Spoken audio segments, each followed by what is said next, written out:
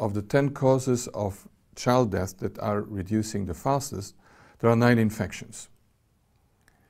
And the infection that is reduced the fastest is HIV/AIDS, which is the most recent new infection that has been added as a cause of child death.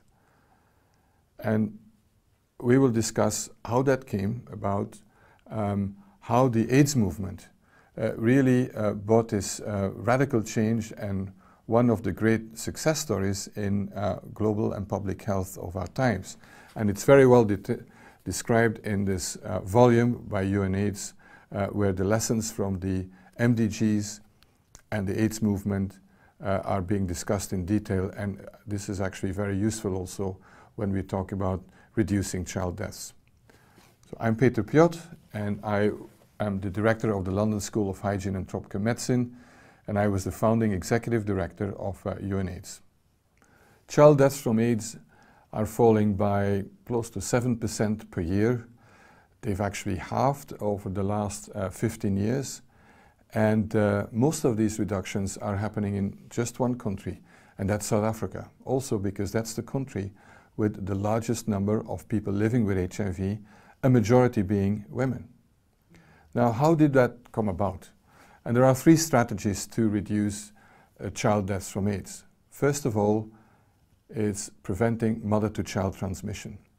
And here we have a remarkable success story, with now about 2/3 of all pregnant women having access to the necessary services to prevent their babies from becoming infected with HIV. That didn't come easy. The intervention is straightforward. It's making sure that women know that they're living with HIV. That has to happen in health services during antenatal clinic visits. It's making sure that they have access to antiretroviral drugs, to prophylaxis, and that there is follow-up also with the baby.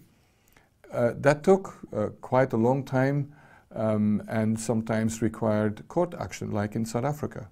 But we're here now, and that coverage has resulted in a major reduction in babies being born with HIV infection. So that's the first strategy. The second strategy is for those babies and children who unfortunately were born with HIV, where prevention failed or where their mothers did not have access to testing or to the necessary treatment. These children need treatment, antiretroviral therapy. Here we're doing less well. Only 1/3 of children in need have access to antiretroviral therapy, which is like only half of what adults are getting. So we have a problem here.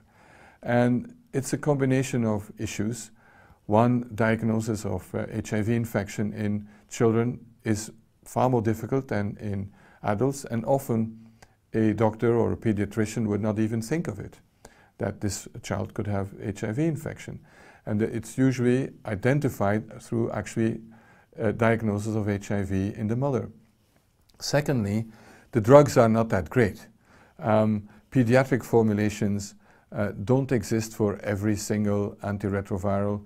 They're hard to administer, and very often they're far more expensive than the adult formulations, even if you need to give a much lower dose.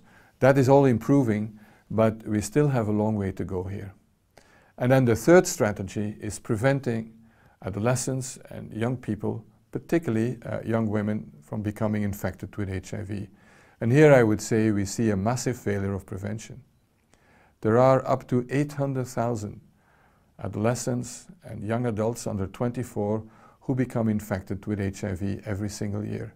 And that's particularly the case for young women, girls, and in South Africa, where again we see the largest number of adolescents and young women becoming infected with HIV. The reasons for that are complex.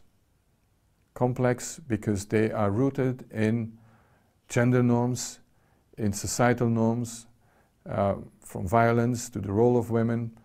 Many of these girls are infected not by boys of their age, but by older men.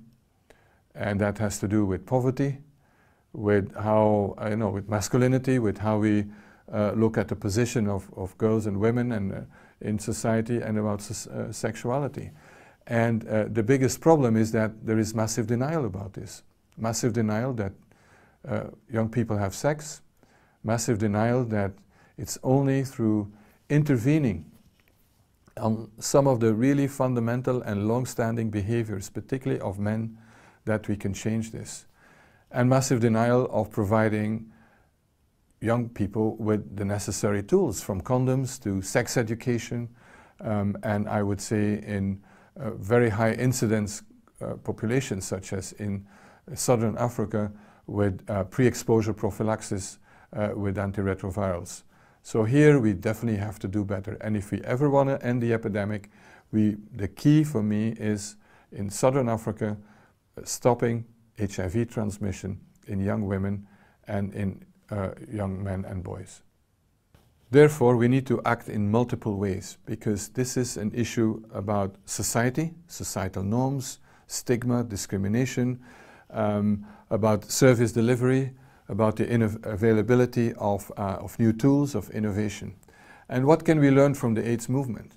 What can the child health movement learn from the AIDS movement? And vice versa, I should say. It's only when the stars are aligned that we can move mountains, because that's what we need to do. Let me mention a few points that I think have been absolutely instrumental in the achievements of the AIDS movement. First of all, innovation and science. That brought us the drugs that are saving millions of lives now, and we have now 15 million people in low and middle income countries on antiretroviral therapy, coming from a couple of 100,000 around 2000. And when everybody said this is not possible. So the second point I would say was that this leadership and being very ambitious. If you're not ambitious, you can never reach your goals. If you don't have that kind of ambition, one, you will set your goals too low, you'll be content with half-hearted solutions, and you will never end this big problem of child mortality. But that requires leadership. A third issue is that we also need innovation in delivery. It's not just, better health systems, because that's going to take quite a while. And it was one of the big arguments that was used by health systems experts, that antiretroviral therapy is not possible in low and middle income countries because it's going to take a long time to fix these health systems. Now we have, innovation in delivery, where you have so-called task shifting.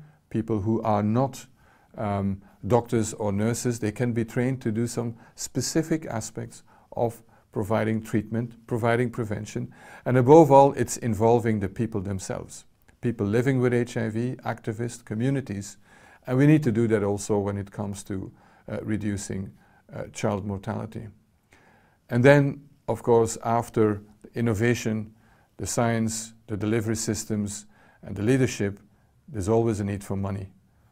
Without money, even if you have the best strategy, we're not going to make it. And for AIDS, we've established dedicated financing mechanisms for providing not only treatment, but also prevention.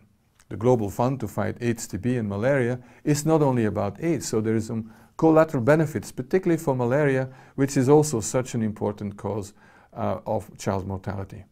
So let's make sure that also for child health, all the stars are getting aligned and they're all in place.